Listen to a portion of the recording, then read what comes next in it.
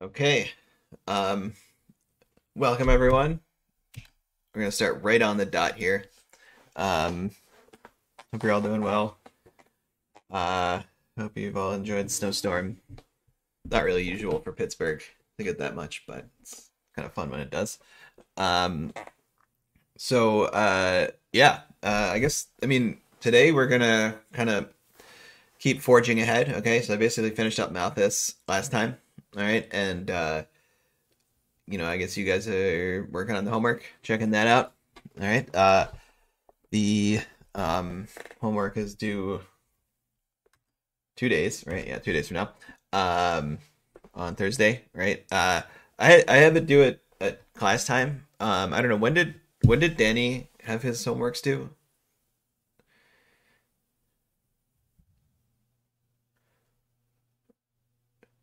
9 a.m. Okay.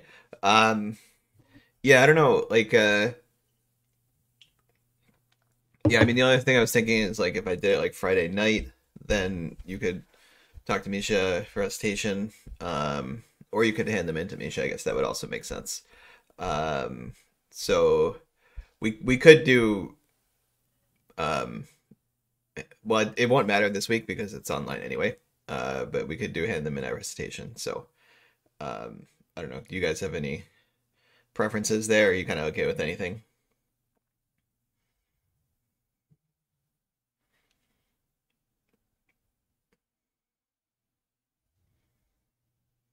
It was recitation. Okay.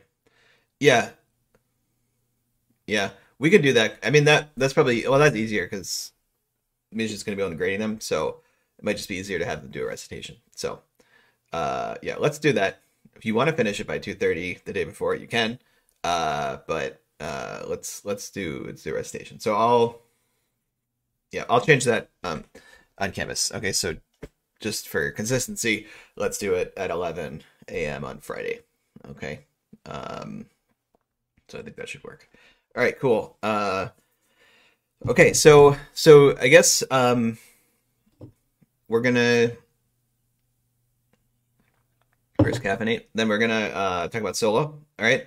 So you guys have seen Solow before, right? You did it pretty. I mean, you did Solow, neoclassical growth, everything with Danny this year. I'm assuming same thing. And so you're gonna be familiar with a lot of this. I mean, part of it is I just want to show you how things work in continuous time. Did you guys, when you with Danny, did you do much with technology, like continual growth in technology, anything like that, or were you more like kind of you got capital, you got labor, and see how things equilibrate?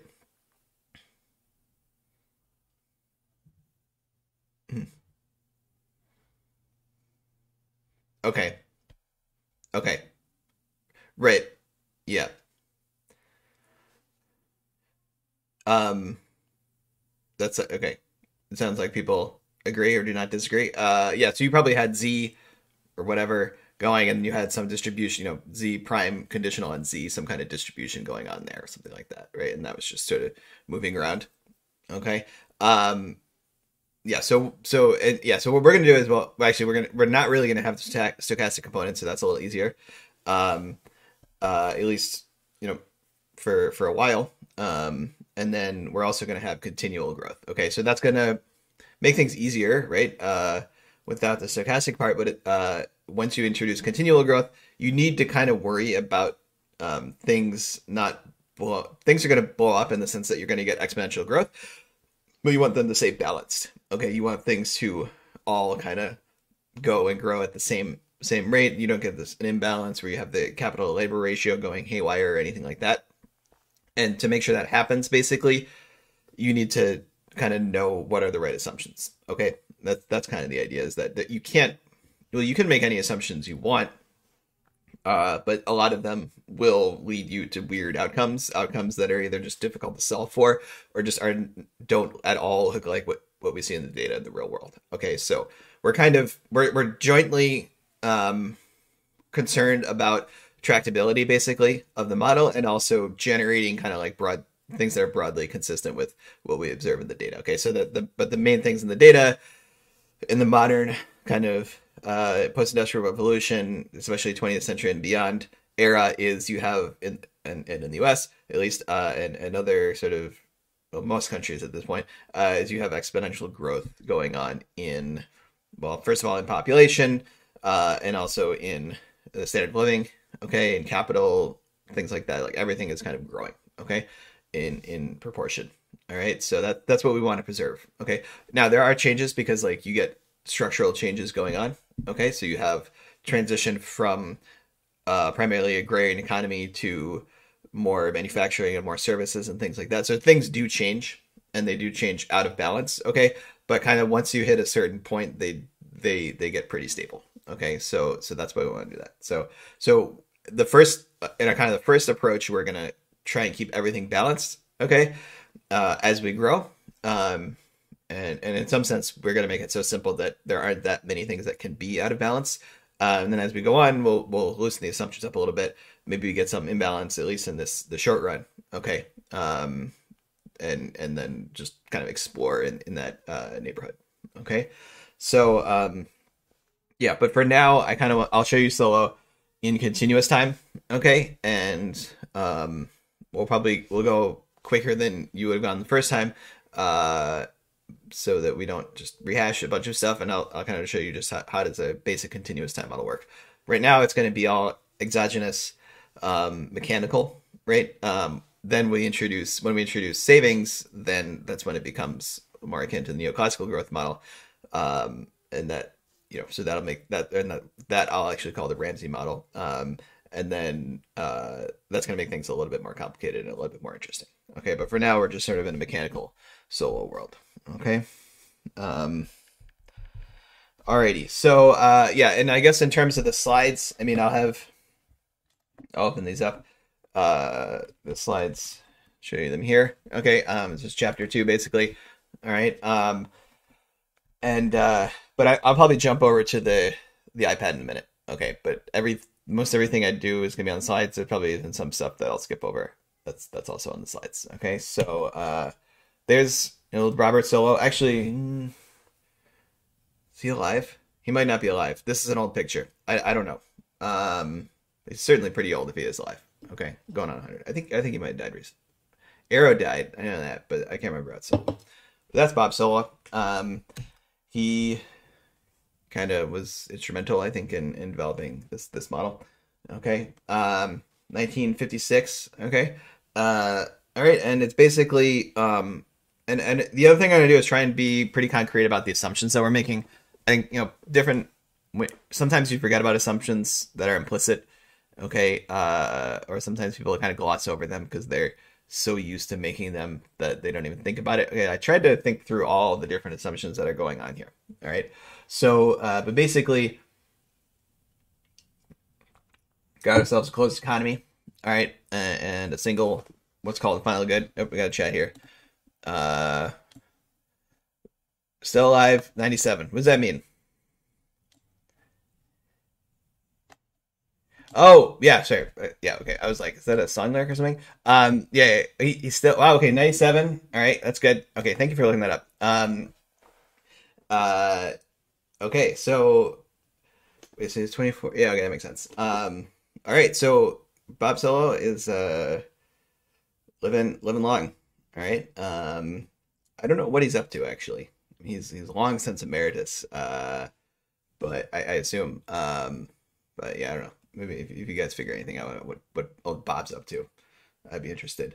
Okay, so yeah, but back to his model. So we got a closed economy, so there's no trade. Okay, there's a single final good. Okay, well, it actually doesn't really matter if anyone consumes it. We don't even have utility. Probably someone's going to consume it, but like we don't really care about utility at this point because we're not doing any consumer optimization. All right. Yeah. So with Ramsey, we will have utility. That'd be important. But at this point, people are working, right, because they're producing. But nothing is being said about their consumption per se. We just know how much is being produced. Okay. An infinite time horizon. Okay. Again, not in terms of utility, it doesn't matter, but there's no stopping point. Okay. Um, and yeah, and then in terms of who's out there, okay, that for production, it kind of doesn't matter. I mean, there's a lot of agents, okay, and we're assuming that there's a continuum of agents because the number of agents is growing continuously, basically. So it's going to be growing at eventually when we introduce growth, we'll be growing at a constant growth rate. Okay. Um, and yeah, so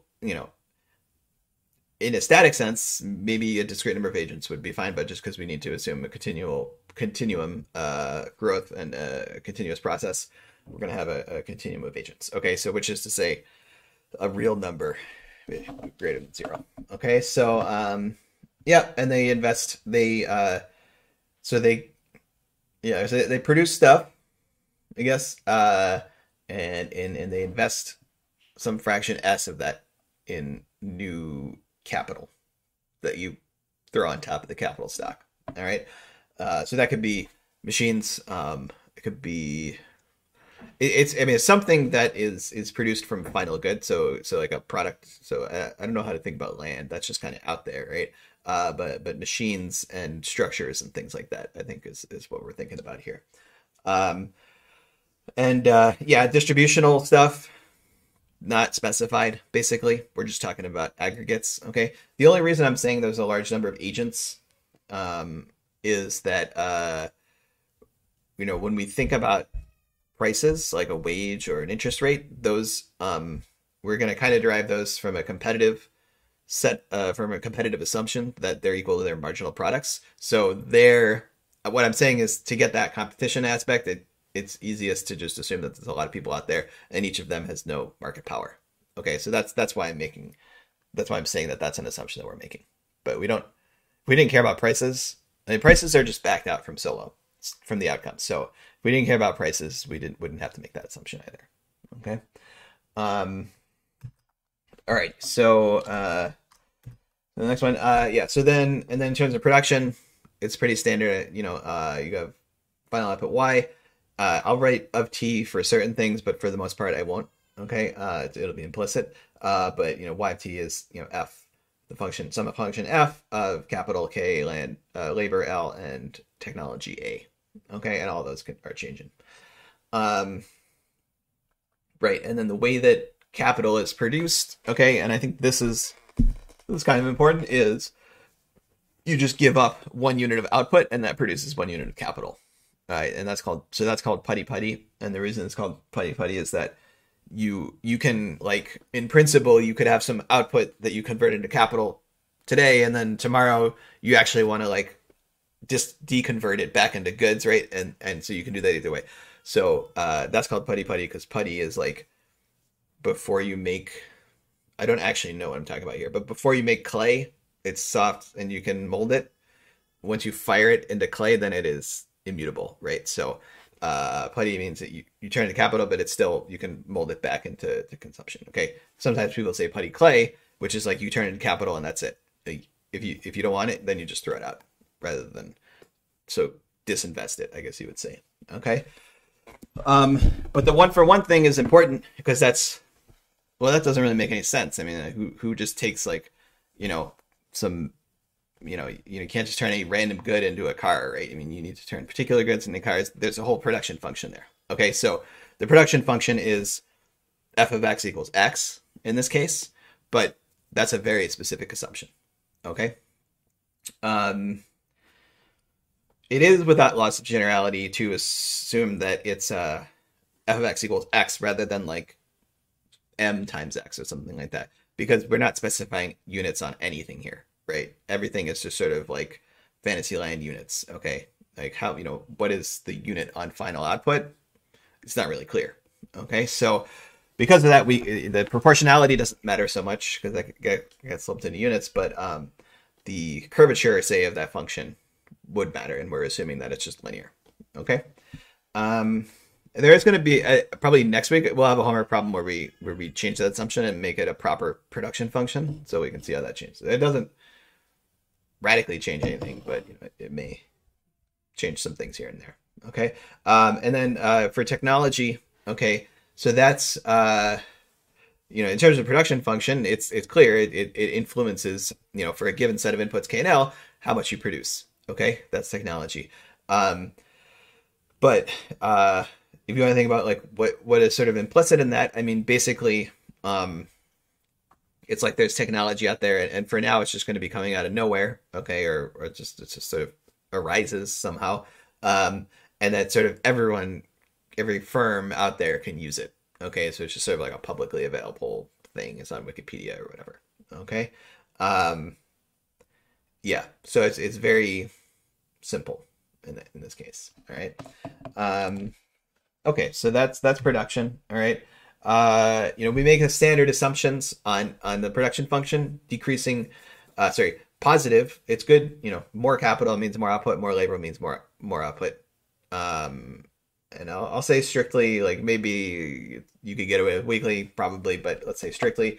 And then decreasing returns to scale, which is just that the you guys know what that means. Okay, there's decreasing returns to scale in both capital and labor, keeping the other one fixed. So keeping labor fixed, decreasing in capital. Keeping labor fixed, it's decreasing in returns in capital. I might have said the same thing twice there, but you get the idea. Um, and then, but F itself, okay, so in the individuals, it's decreasing returns to scale, right? Keeping one fixed and changing the other, it's decreasing. That's the second derivatives, but then F itself is constant returns to scale in the sense that if you double both, you double. If you double both capital and labor, you double output. Okay, and that's. Did you guys talk about homogeneity as a property of functions? And you did. Okay, so yeah, so then in that language, constant returns to scale is homogeneity of degree 1 in K and L. Okay, so remember, homogeneity, it's a property. You have like technically, it's like you have the degree, but also it's like over what arguments, right? Because we're not saying it A. Right? You don't have to double A here. You just double K and L.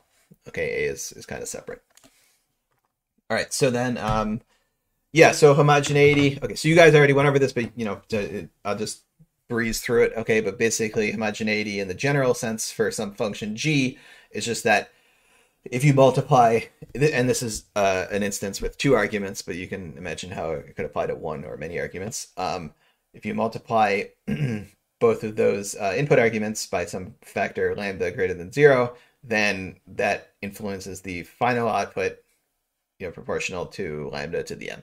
Okay, so when m is 1, you get that standard constant returns to scale definition. We're not really going to do anything with m greater than 1.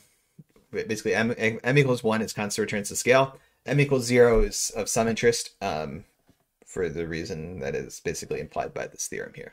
Okay, so the Euler's theorem, one of hundreds probably, is this one is saying something about the derivative, or I guess it's how the function relates to its partial derivatives. Okay, and this would be useful when we think about factor prices, because those are our marginal products, our partial derivatives. Okay. And so it says that if G is homogeneous degree 1 or of degree m, then basically this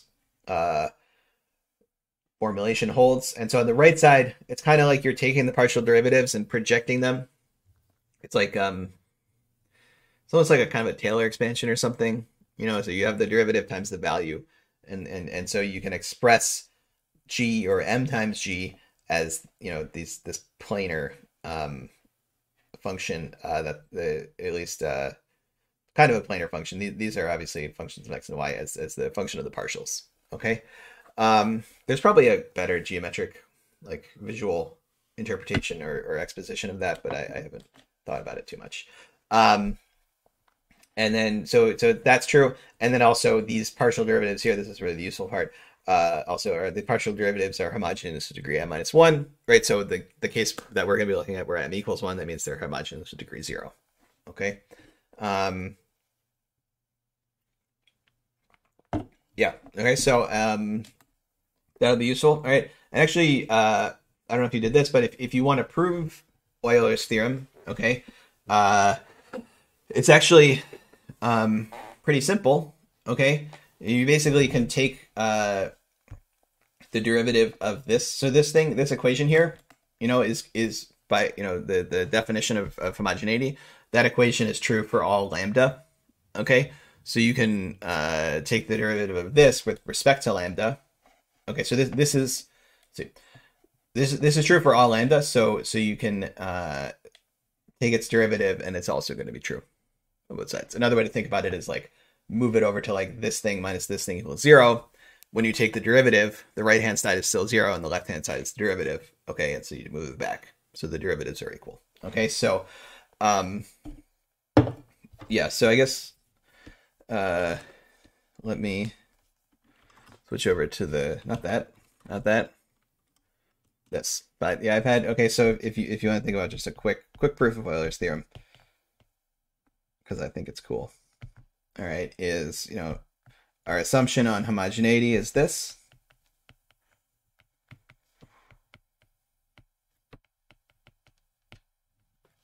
Okay, take a derivative with respect to lambda. Okay, and so on the left-hand side, you're going to get two terms, one for x and one for y, from like a total derivative thing, plus a little bit of chain rule. So you got gx, lambda x, lambda y, and that what pops out, you're taking the derivative with respect to lambda, so the x pops out, x, plus gy, lambda x, lambda y, y, okay, on the left. And the right-hand side is going to be m lambda to the m minus 1, g of xy. So that's just standard. Yeah, you're taking a derivative of lambda to some power, okay? Then evaluate that. So that's true for all lambda still. Okay, so we can evaluate that at lambda equals 1, which is where where we're starting. So, there you got g of x, these are just x and y now, times x, plus gy, again, pure x and y now, here, and then here you get m. That lambda now is just 1, regardless of what m is, okay, even if it's 0, and then m times g of xy. Okay, and actually, that's it, all right? So, like, genius Euler came up with this theorem that takes 2 lines to prove, right? So I don't know. Coming up with the idea for the theorem is probably important too, but proving it, at least in this case, is not so hard. Okay, so yeah, so that's Euler's theorem, and we'll be using that for factor prices. Okay, and then the other thing, actually, wait, so that was, well, okay, so that's the first part of Euler's theorem. Okay, which is, let me just pop back here. That's proving that relationship there. Okay. The second part, which is saying that, these partial terms are homogeneous of a degree 1 step lower. Okay. You can do the same thing. Okay. Here, I'll just leave it on the slides. You can do the same thing, but instead of taking a derivative with respect to lambda, you take a derivative with respect to either x or y. Okay. So here I'm showing x, and the same thing applies for y. So you start out with the definition of homogeneity, take a derivative with respect to x, so you get gx, and that lambda that pops out instead of the x, because we're taking a derivative with respect to x. And the right-hand side, the lambda is invariant, and you get g sub x here. Again, evaluate a lambda, sorry, let me think here. Oh no, you don't evaluate anything. Divide by lambda, here, and that becomes an m minus 1, and you get that, okay? And yeah, that's the definition of homogeneity to degree m minus 1. Okay, and then you can do the same thing for y. All right, so yeah, and so the takeaway for our purposes. Okay, and so the thing is here, like, we're kind of using a bazooka here to the bazooka of thinking about homogeneity to just apply it to the m equals 1 case in almost any instance. Okay. So bazooka being like a really powerful weapon. So we're just overkill. Okay, but in the m equals 1 case, that means that the partials, so fk and fl, for instance, are going to be homogeneous to degree 0. Okay, which means if you look at this definition here, m equals 0, that just means they're invariant. If you scale up or down both, they're invariant. Okay, so in the concrete case of Solow, that means if you scale capital and labor up in proportion, those marginal products don't change. Okay, and that's true of Yeah, I mean that's true of these constant returns to scale functions. Okay, of any of them. Okay, so it just comes out invariably. Okay, and we'll usually be using Cobb Douglas, and it's also true there because Cobb Douglas is constant returns. Okay. All right, so let's keep moving. All right, so that's sort of just the little bit of math that we need to think about this stuff. Okay. Like I said, markets are competitive for the purposes of getting factor prices, the wage, and the interest rate. Okay. The labor market is very simple and boring. Okay. There's just a set of people and they just work. Okay. Maybe they work. It's without lots of generality to say that they work all the time or that they work a fixed amount of time per day or some average amount of time. It doesn't really matter again because we're just dealing in aggregates here. And so, yeah. And then there's some wage that's their marginal product. Okay. I guess, yeah, so yeah, their labor supply is inelastic though. Okay. All right. And then we'll be looking at cases later on where they're making labor choices, but not for now. And capital. So capital is always a little tricky, at least for me, how the market for capital works. Okay. Because there's I think there's like multiple different ways you could think about it actually working in the real world. All right. But one way is to say that the agents in this model own the capital stack. All right. And then they rent it to firms. Okay. Firms use it for production. In the process of using it for production, it also depreciates a little bit, breaks down. Okay. And then they give it back, or they say, okay, they use it for one period or one instant in this case and produce, and that's it. Okay. So, and then the next instant, something else happens. Okay. And so, yeah, so there's some initial condition, K0, right? So you just need to specify some initial condition. And then so the firms rent it, and then we're going to call the rental rate, the rental price, I guess, capital R. All right. There's two R's. There's capital R and lowercase r, unfortunately. So the rental price itself, that's going to be the marginal product. Okay. That's going to, yeah, that's going to be R. All right. It depreciates at rate delta. Okay. So then if you're an agent thinking about like, what's your financial return to renting this out? Okay. So you get the rental price, but then the capital that you rented out depreciates by a factor delta. Okay. So, and that's financial sense, you've lost it. It's like you lost a fraction delta of your capital. Okay. So it doesn't really matter if it's like you had a certain number of machines and the fraction delta broke down versus all of your machines broke down by some fraction delta. Okay. It's all the kind of, you just look at the total effective amount of capital. All right. So, but sometimes that matters. Okay. The nature of depreciation. Okay. So the usual sort of like everything degrades by a factor delta is one way to go. But the other way to go is saying that like, a machine works perfectly until stochastically it just breaks down or blows up one day. Okay.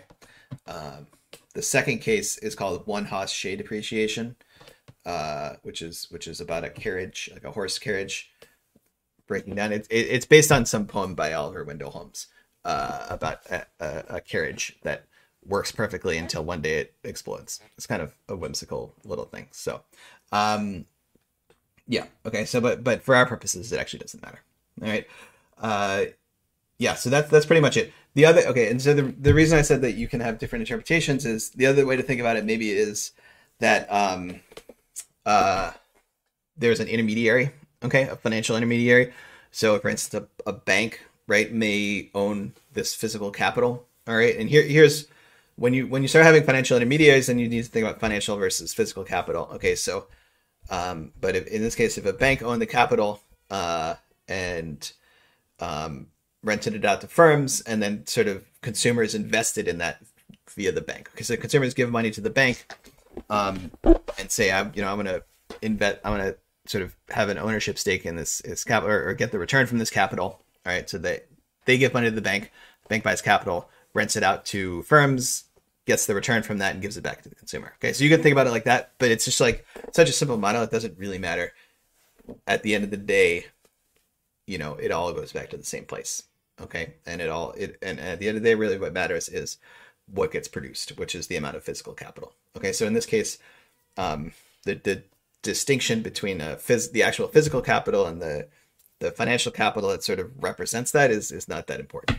Okay. All right. So that's capital. And then the final goods, like if you want to think about it like this, the price of a final good is normalized to be 1 in all periods.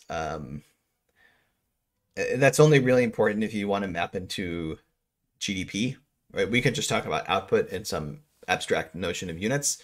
If you want to think about GDP, that's usually price times output. Okay. So in that case, you need to say something about prices. And so we just say the simplest thing is that they're all 1. Okay. And when you assume prices are 1 in each period, basically you're kind of implicitly assuming any differences show up in the interest rate. Okay. So the interest rate represents any evolution of prices over time. Okay. All right. Okay. So the firms, right? So they're renting capital, right? And hiring labor. Okay. Hiring people to do labor. And so their optimization problem is probably, it's one you've seen before. They are choosing capital and labor to produce some amount of output according to this production function. And they're paying each laborer W, and for each unit of capital, they pay R, capital R, that rental rate. Okay. Yeah. And so essentially, let's see. So yeah, that's, for any given W and R, we know you just take a derivative of this, that you get out these marginal conditions that, take derivative with respect to L, FL here is going to be equal to W. Take derivative with respect to K, FK, so K here is going to be, FK here is going to be equal to R. Okay. So these just come out from the optimality of the firm. Okay. And then, if you want, so you can think about this as a market clearing thing. Okay. So if you want to, think about a market that is clearing, so there's a certain amount of labor out there and people just work exogenously, they kind of offer to work exogenously. If you want firms to hire that exact amount, okay, you just plug in that number for L here on whatever capital, and that's your wage. Okay, so these are like market clearing, but it's like such a simple market because supply is fixed. Okay, and the demand is all just what the firms do, and so these prices clear that market. All right. But it's really just a way to get prices from quantities, right? Okay, so moving on. All right, so this is where we can use homogeneity. Okay, so if you want to think about the profits of the firms, okay, so if you just apply the definition of homogeneity of degree 1, constant returns to scale, to F. Okay, so y is equal to F KLA. All right. So on the left hand side you have y equals F KLA, and on the right you have this W is F sub L, this R is F sub K. So by that equation from Euler's theorem is just this exact equation here. This is F, this is FL, this is FK. Applying that definition gives you exactly this equation. All right. And this means, the revenues of the firm minus all these costs is equal to 0. So their profit is equal to 0. Okay. Again, just comes from constant returns to scale. Inada conditions, you've seen Inada before, right? Yeah. Okay. So we're going to assume that just sort of standard properties of the production function. Okay. All right. So that's pretty much it in terms of the assumptions. Okay. So, yeah. All right. So now we can actually go through and kind of solve the model. Okay. So what I'm going to do is, I'll try and give you an idea of where things depart from the discrete time world. Okay. So, so I guess we're actually properly starting Solow here. All right. So then, so the first equation up here is a law of motion for capital, K dot. All right. So, but if we want to start from the discrete time world, Okay, and then let's move to the continuous time world. Okay, so in the discrete time world, you probably had something like this. Kt plus 1 is equal to 1 minus delta times kt plus some investment term, right? So this is what you would write in discrete time world, is that capital of the next period is your last period's capital depreciated by a factor of delta plus whatever new investment you have. Okay.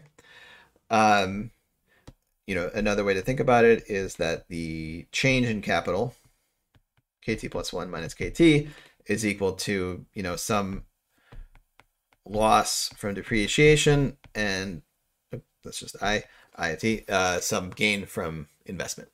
Okay. All right. So that's a discrete time sort of statement. All right. So let's discrete. I think it's spelled like that. Discrete. My handwriting is bad. And then continuous time over here. Okay. So in continuous time. All right. So what I'm going to do is, instead of having kt plus 1, kt and everything like that, I'll have like k of t and everything, right? So, and also I'm going to start out in a world where we kind of step through time at steps delta. So we're at time t, then t plus delta, then t plus 2 delta, and so on and so on. Okay. And then we're eventually going to take delta to 0. That'll be continuous time, but we need to first start in sort of this approximate discrete time. Okay. So in that case, we can write, think about the evolution of k. So k of t plus delta in the next time step. All right. So it's going to be, so first of all, the kind of the way things kind of just work out is, instead of having 1 minus delta, we're actually going to have, and this is confusing terminology, but we're going to have 1 minus capital delta times little delta. Okay, so little delta is, well, actually, so the other thing to say is here, delta, weak, strong, I don't know, is somewhere between 0 and 1, whereas here, that little delta is simply a positive number. It can be greater than 1, okay, because it's a continuous rate. All right, continuous rates are just positive numbers. Sort of, it's like in probability. Probability in discrete time is a number between 0 and 1. A flow probability in continuous time is just a positive number. Okay, so we'll see that later with the continuous Poisson processes. Okay, but for now, this depreciation is actually just a positive number. Okay, and then so the idea here is, and so this will be attached to a KT. All right. So the idea here is there's a depreciation rate delta. Okay. But in continuous time, you need to know how long you're depreciating for, right? So if you have a second elapses, you depreciate a certain amount. If a year elapses, you depreciate probably a lot more. Okay. And so you can't just use delta, right? You need to use delta times the amount of times that has passed. Okay. Right. And so, yeah. And as it happens, okay, it's going to be exactly linearly proportional to time. So, I mean, in some world, it may be true that depreciation is like non-linear in time, but the simplest explanation is to say like the amount of depreciation is exactly proportional to the amount of time that has elapsed. Okay. And that assumption of exact proportionality will give you exponential decay. Right, so that's equivalent to having exponential decay. Well, we can show that too. All right, so, okay, so, but this is what we're gonna have for now. Okay, so you have some, but essentially that I'll call it delta, which sounds silly, but it's capital delta times little delta. That delta term is analogous to the old discrete time delta, because we're in approximate discrete time. Okay, so that's depreciation, and then we're also gonna have delta times I of t. Okay, and so again, we have I, which is a rate of investment. So it's like capital per second. How much capital per second are you producing? To turn that into an actual quantity of amount of to add into capital, we need to multiply it by something with time units. So delta, in this case, in seconds. So it's delta times I. Okay, so that's one thing we work in continuous time, is knowing how to work in this sort of delta time step world and then take a limit. So when we derive stuff the first time, we'll start out with the delta time step world and take the limit as delta goes 0. once we do that, we don't have to do that every single time we do something. We can just work in continuous time directly, but it's good to get an idea of where things come from. All right. Okay. So this is our statement in sort of what I'll call approximate continuous time. All right. We can rearrange this. Okay. So let's first, you can again look at the difference. Okay. You'll end up with something like this. Okay. So we just subtracted KT. You can see on the right-hand side, there's a factor of delta on both of those. Okay. So let's divide that through here. Okay. So we're going to divide over the other side. So then here we get minus delta KT plus I of T. Okay. So this is good. Okay. Because on the left, we have something that looks a lot like a derivative, at least before you take the limit, right? And on the right, we have something that actually doesn't depend on delta at all. Okay. So let's take the limit. So let's take the limit as capital delta. That time step goes to 0. So on the left-hand side, we're going to get, K dot of T, all right? And on the right-hand side, we're going to have minus delta K of T plus I of T. Okay? That's it. All right, so that's, we started the approximate continuous time, and then now we've taken the limit to proper continuous time, and we're left with this equation. Okay, and it just says, the rate of change of capital is the rate of depreciation, which is proportional, so it's multiplied by K, all right, and then investment. Okay, and this equation is what we have on the slides here. Yep, there, that's that inverted, but K dot is I minus delta K. All right, so that's in the future we can just start there. We don't have to do this whole delta shenanigan stuff, but that's where you would get it from if you want to think about things as coming from discrete time. Okay. All right, so yeah, I guess yeah, and so that thing I was mentioning about exponential processes and proportional depreciation. So you can see that here. So imagine we were in a world with no investment. Okay, so that I is 0. So this would just be K dot is minus delta K. So this is a world where we did stop doing investment. We're just letting everything go to hell, but it's still depreciating. So it's like post-apocalyptic. There's trees growing out of buildings and water, flooding New York City, all of that. Okay, so what is that going to look like? All right. Well, this is going to be our law of motion for K. All right. So in general, with this Solow, even a simple model like Solow, we don't really have, we have differential equations that govern the dynamics, but we can't really solve them explicitly. Okay. Now this equation, we can actually solve it explicitly because it's incredibly simple. All right. So, yeah, one way to do it, there's two ways to do this. There's, dividing and using what we know about logarithms. Okay. That's one way. The other way is what I call the Echemoglu cheating method. But actually I'm not going to do that. Which involves like multiplying like a dt to the other side, even though you're not supposed to do that. Okay. But I'm not going to do that because it's confusing. All right. So I'm just going to do the way that I normally do. So let's write it like this. So basically on the left, we have the growth rate of K. Right, K dot over K, and on the right we're just gonna have delta. Okay, so that's just dividing. All right. Okay, and then we can see I'm gonna move right here that K dot over K, as we talked about with growth rates, that's the derivative of the log. Okay, so that's ddt of the log of K. I'll write of T. Okay, so this is K, K of T. There we go. ddt of the log of K of T. And that's equal to minus delta. All right. Then we can integrate this. All right. So let's see, when we integrate it, okay, on the left-hand side, we're going to get log of K of t. All right. And then, well, we're gonna have a constant in proportionality. All right, plus c. Okay, and that's going to be equal to minus delta. The right-hand side, when we integrate it, we're just going to get t. Okay, so, yeah, or maybe I'll put the constant on the other side. So this plus c.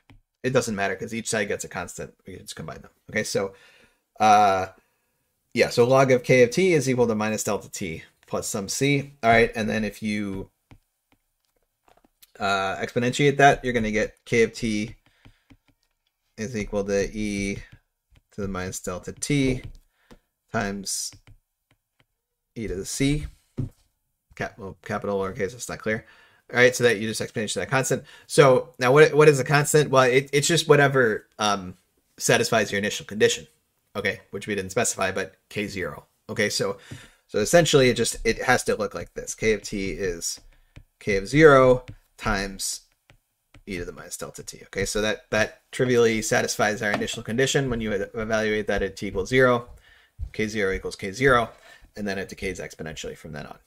Okay, so this constant negative proportional depreciation, essentially just it's a negative growth rate in the terms that we talked about. And anytime you have a constant growth rate, you get an exponential function that satisfies that, and that's what you see here. Okay, so that's what happened. Now you have in the full Solow model, you have investment counteracting that, and it might be time varying. So that's going to be more complicated. But in the really simple, just like decaying world, that's what you get. All right. Okay, so then let's see. So now okay, that was a little bit of an aside there. Okay, about how to sort of derive Solow law of motion. Okay, but at the end of the day, what's important is this. Okay, and I'm going to drop the t subscripts. Okay, so at the end of the day, this is our law of motion for capital.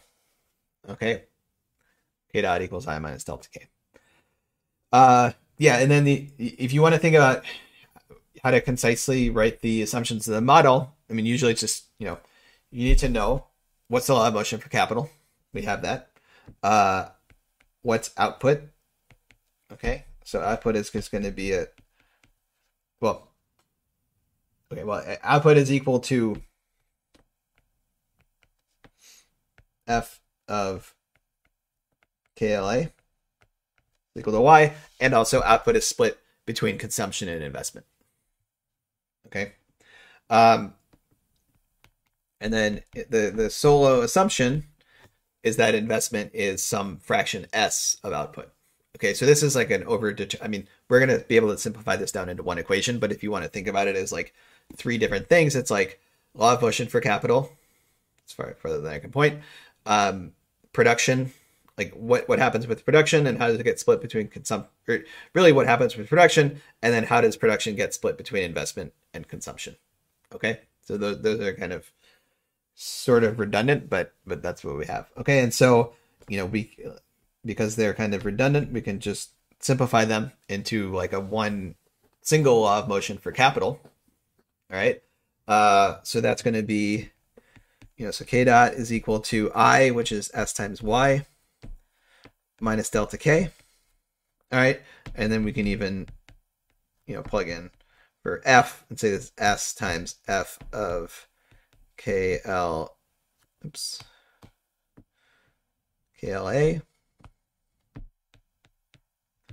minus delta k. All right, so this is here is just given that L and A for now are constants. This is just a law of motion for capital purely in terms of capital and various parameters and constants. Okay, so yeah, that's the Solow model in one equation. All right. Yeah, and then so we can solve that. Okay, we could solve it in aggregate. Okay, usually we're going to be looking at things in normalized terms. All right, so this is the aggregate law of motion for capital.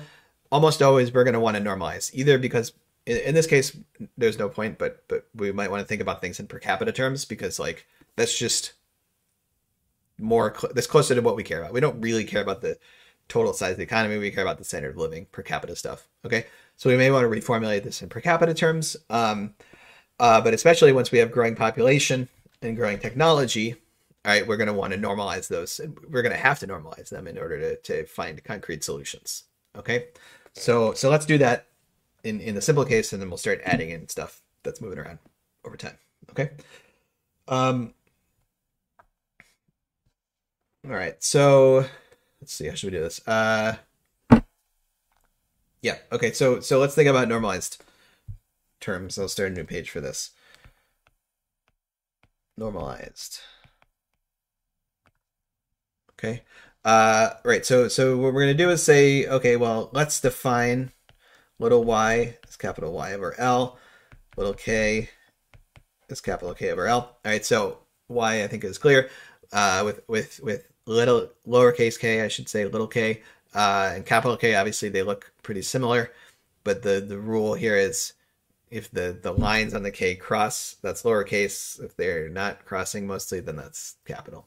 So most of the time we're going to be doing things per capita, so we don't have to worry too much, but it can be confusing. All right, so, and I'll try to stick to that. Okay, so we're going to normalize these things by population, which isn't growing now, but it will be in the future. Okay. And what do we get? So then first we define our normalizing terms. Okay, in this case, it's a simple ratio of the thing to population, but in the future, it might be normalized by technology term as well. And so it could be more complicated, but in this case, it's just that. And then we reformulate our model in those normalized terms. Okay, so think about little y.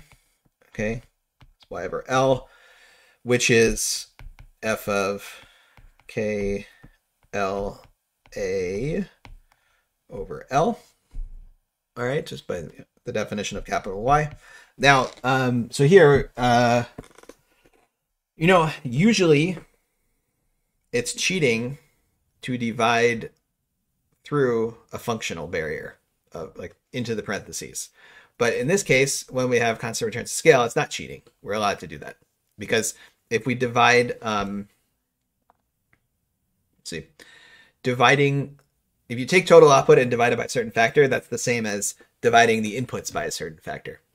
And so it looks a lot like you're distributing kind of into the function.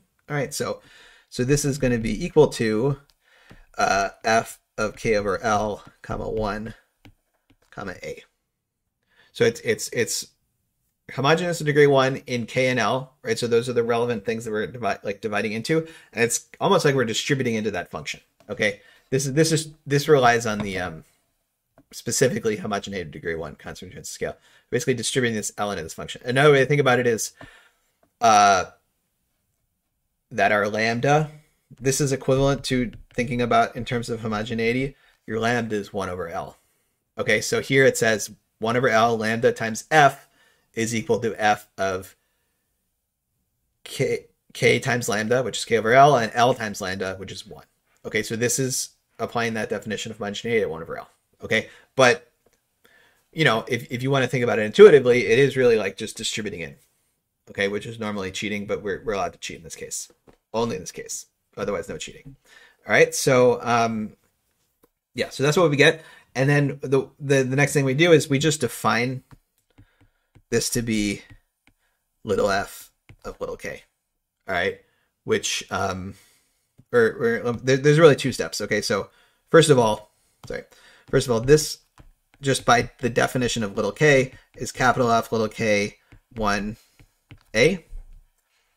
All right, and then we're defining that function to be f of k. So the function where you take your original aggregate production function, have exactly 1 unit of labor, and then vary the amount of capital that you're inputting, that's the definition of little f.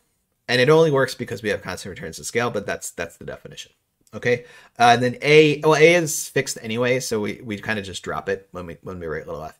Later on, if A is moving around, we may need to worry about that, but for now we can just have little f. Okay, so little f is your like per capita production function in the sense that it tells you, given amount of capital per worker, here's how much output per worker you get.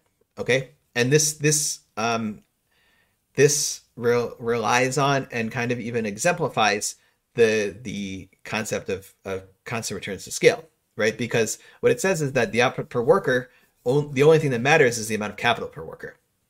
So if and it's so what it's really saying is that you have a bunch of different production units, okay? Like you have a bunch of different factories and they don't interact at all, right? So if you double the amount of capital, so you make twice as many factories, and you double the amount of workers, which is to say you staff those factories in the exact same proportion of workers per factory, you will double output, which makes sense if the factories are not interacting at all.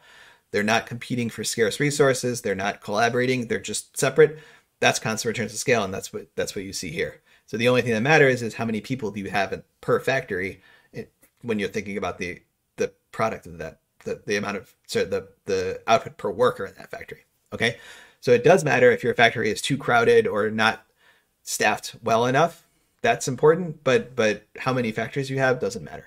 Okay, that's a way to think about constant returns, and that's also something that kind of showed up in Malthus, right? Because in Malthus, we were thinking a lot about how does the output per person depend on the amount of land per person. Okay, land here is capital, or capital here is land. It's the same idea. Okay, so at the end of the day, the important thing though is we get this very simple equation, which is that little y is little f little k of little k. All right, so that's number one. All right, I guess that's important. There's a box around it. That means it's important. Okay. And then number two is the law of motion for capital. All right. I guess if we're thinking about yeah, so let's think about the law of motion for capital. All right. So remember that originally was k dot is S F KLA minus delta K. That's our original law of motion for capital. All right.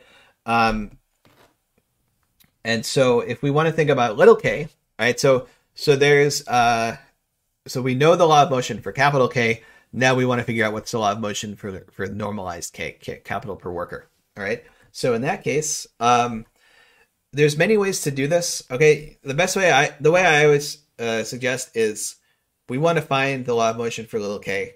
So the best way to do that in my world is think about the growth rate of little k. Oops. So just figure out what the growth rate of your normalized variable is. So this is capital. This is little k, right? Well, yeah. So and remember, little k is k over capital K over L. Okay. So the growth rate of little k, our rules for growth rates, right, should be the difference between the growth rate of, as a quotient, it should be the difference between the growth rate of capital and the growth rate of labor. Okay. That's true in general. Basically, that's just the definition. That's the quotient rule. All right. In this first setting, the growth rate of labor is 0 because labor is not changing over time. All right. So then it's going to be just the growth rate of capital. Okay. Now that doesn't mean that the derivatives are the same. Okay. So there's going to be a slight difference, but they're going to be related. Okay. And then if we think about how that kind of factors through. Okay. So, well, first of all, just subbing in for k dot SF of KLA minus delta K. I'm going to take this, one step at a time here. Sub in for k dot. All right. Divide through. Okay. So again, here, okay, well, no, sorry. Here, we could do one, that's tempting to do one thing, but I want you to resist the temptation to do that, which is dividing through by k. We could if we wanted to. Okay, we could divide through by k on that first term and get f of 1 L over k and a. But it turns out that we don't want to do that because then we'd have to define some other f, little f prime or hat or something, which is 1 over k, which is just not a thing that we're interested in. Okay, so we're going to resist the temptation to do that. But instead, we're going to divide the top and the bottom by k. All right. The second term, the delta k, that just cancels. That's just minus delta. We know that. I'm concerned with the first term. We're going to divide the top and the bottom by L. Because then on the top, we get that thing that we saw before. from here, when we divide that f by L, we get the same thing, little k, basically. And then, I mean, really, another way to think about this is actually just think in terms of y. Maybe that's even easier. That thing is just y, okay? So if we divide the top and the bottom by L, we get little y on top and little k on the bottom. Okay, so let's just do that. So we have sy over k minus delta, okay? And then, so that now we're actually doing the division. Got to move over here. All right, so we divide the top and the bottom by L, so you get s y over L, k over L minus delta, and that's just s little y over little k minus delta, right? And this is little k dot over k. All right, so we're almost there. So now we have, you know, the thing on the left, k dot over k, little k dot over little k, is all normalized. The thing on the right is all normalized. We can even, you know, move that little k over and just get k dot, pure k dot. That's going to be sy minus delta k. That's all normalized. And if you really want, you can write s f of k minus delta k. All right, so that's just, you know, for completeness. So this is s f of k minus delta k. That's our other equation there. All right, so that's all normalized, right? Everything there is lowercase. That's what we wanted. So now we have the production function equation in squared off up top, and then this one over here. This basically all we need. I mean, really all we need is this equation on the right. That's purely in terms of little k. All right, so now we've eliminated dependence on labor. So now the thing is, if you look at where we started, we started here and then we got here, and I mean, start to finish, all that happened was everything became lowercase, except for s and delta, which already were lowercase. So it may have seemed like that was a lot of work to just divide the whole thing by L, which is true. It was kind of a waste of time, but not entirely, because when we do the same thing in the future, it's going to turn out slightly differently, because, for instance, this thing isn't going to be 0. Okay, because this was 0, it turned out to be just, you know, why didn't you just divide by L in the first place from here directly? But when this is non-zero, then you get a factor of, you know, say, usually we're going to call it n, the growth rate of population. You got an n you're carrying around. It'll sort of get paired off with that delta and turn into like an effective depreciation rate. So you can't just divide by L, except in this case. In the future, that would cause a problem. Like, we have to go through these steps to get it right in the future. Okay. All right. So, cool. All right. So that's basically, I mean, the most important thing right there is that we got a little k dot. All right. That's our reformulated normalized model. Okay. So we can think about that just on its own. Okay. So the one thing is, factor prices are annoying, and I'm not going to drive them today because it's the last 10 minutes of lecture, and you never want to do anything difficult in the last 10 minutes of lecture, mostly because I'll screw it up, but also because you guys are probably getting somewhat fatigued. Okay, so we'll talk about factor prices next time, but basically you can write factor prices as functions of capital K and capital L, and by utilizing kind of constant return stuff, we can also express them purely as functions of little k, okay? Because like basically your marginal product only depends on like the amount of capital per worker, stuff like that. So we'll do that next time. And then I'm kind of cycling through the notes here, but basically we'll show existence. No, we won't show, well, we'll argue for existence, okay? It's a pretty simple model, so it's not a big problem, okay?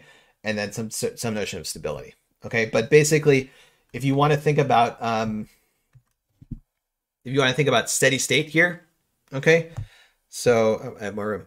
If you want to think about steady state, okay, so when we say, just a note on terminology here, when I say steady state, that means in a non-growing model, that means literally things just converge to specific values. In a growing model, like where everything is growing, but in proportion, that means the proportion of things converges to some value. So even though population and output are growing, the amount of output per worker converges to a value of some sort. that's what I mean by steady state. Okay. The notion of equilibrium is a little different. Like you can have an equilibrium which comprises a path of outcomes where everyone is optimizing or something like that. But then the steady state is, is a more specific thing, which is when things are actually not moving around over time. Okay. Yeah. Okay. So then steady state in this world, things aren't moving around over time. That means that, little k dot is equal to 0. Okay. Which implies S of F of K is equal to delta K. So the force of investment, SF of K, is exactly equal and counteracts the force of depreciation. Therefore, capital per worker is not moving around over time. Okay, so that's what a steady, and so I guess you could say that the K that satisfies that, K star, is our steady state. Okay, so that's just algebraically. All right. You could also think about it graphically. Okay. And I think this is more useful. Okay. So think about a graph here where we're plotting K dot as a function of K. All right. So this is like, the state space basically is just K. And so we want to know, given where we are in the state space, a value for K, where we're going to go. All right. You might have done graphs where you had KT versus KT plus 1. Okay, we can't really do that here in continuous time, but we can do K current versus the rate of change of K.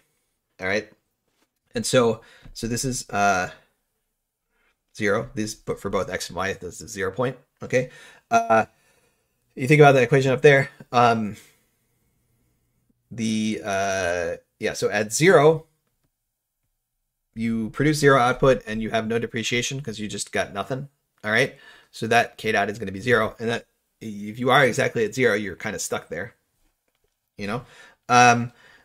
increased stuff. Okay. In the initial point, we have an F of K, which we built in those inata conditions, and those apply to little f too. So basically the marginal product at 0 is going to be infinite. So that F function is going to go up like a square root kind of thing. All right. Versus a linear term, which it's just linear. Okay. So we know, because of these inata, conditions, sorry about that.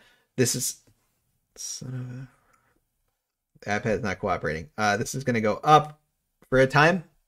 Okay. And now the thing is that you have F basically is going to have decreasing returns. Okay. As you add more and more capital per worker, the F prime, the marginal product of that additional capital, is going to go down. Okay. And it's going to go down to 0 in our assumptions here. That's like the other end of the inata condition.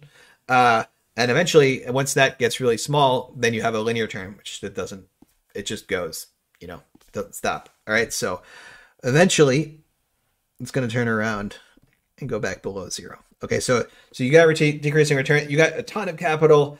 The additional capital isn't doing that much because everyone already has machines to work on, but it's depreciating like crazy because it's proportional depreciation. And so that's why it goes negative. Okay.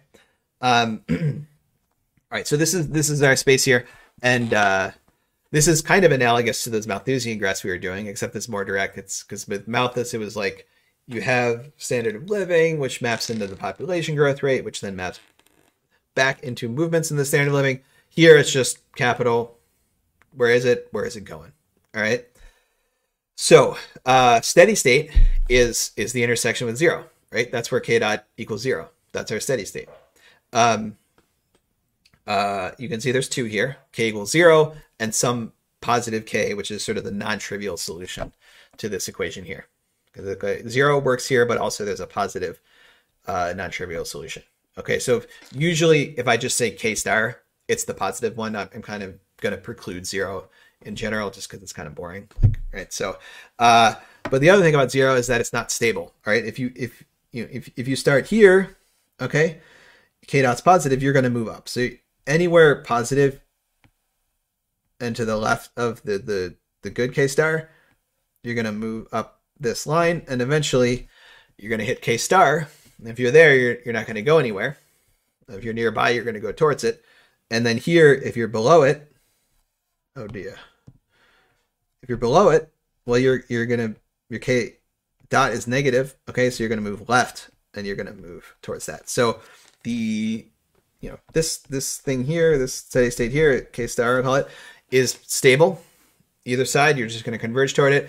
The zero steady state is unstable. So that's another reason to kind of ignore it. All right. If you had any amount of capital, you could bootstrap your way up to K star eventually. All right. Okay. So that's a really simple, example of a state space diagram, or sometimes I'll call it like a phase space diagram. They're kind of the same thing. All right. Because it only has two steady states and only one of them is stable. And that's it. Okay. So now the other thing, just to build some intuition for working with these, is that essentially what determines the stability of a steady state is the direction that you cross the 0 point in. So on the left-hand side, well, we don't really cross it. We just kind of emanate it from it. In some sense, we're crossing out from the bottom to the top. Okay. And that ended up being unstable because if we're on the right-hand side, it's the rate of change is positive. So we're going away from it. If we were on the left-hand side somehow in negative, the rate of change would be negative. We're going away from it, okay?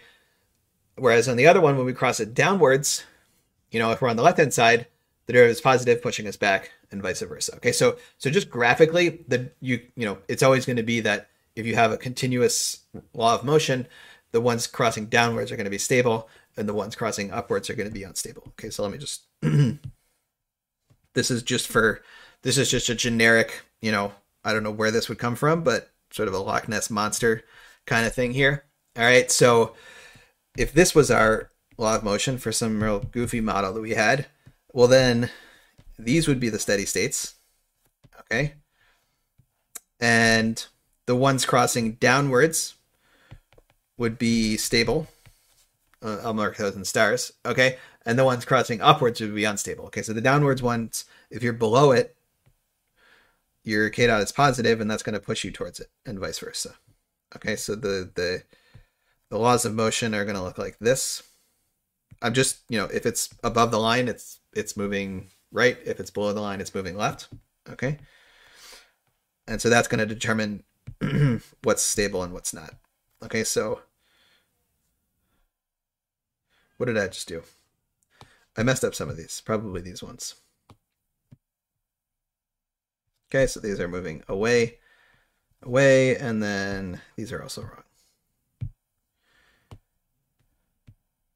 That's not what I wanted. Okay.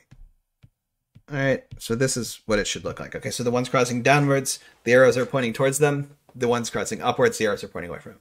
That's just saying if the line is above the axis, it's moving right, and vice versa. Okay, so these are, I guess I'll circle these. So these are our stable ones.